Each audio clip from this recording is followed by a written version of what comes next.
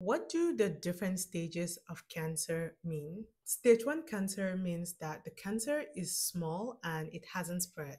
It's still very localized, and often at this stage, cancer is still very highly treatable. Stage 2 usually means that the cancer tumor has gotten larger and it may have started moving into the surrounding tissue or organs. And stage 3 indicates that there is a more serious regional spread, which means that the tumor may have grown deeply into the surrounding areas and likely reached your nearby lymph node. Stage 4 is the most advanced, and when a cancer is categorized as stage 4, it means that the cancer has spread or metastasized, which means that it has gone into distant parts of the body like the lungs, the liver, or the bones.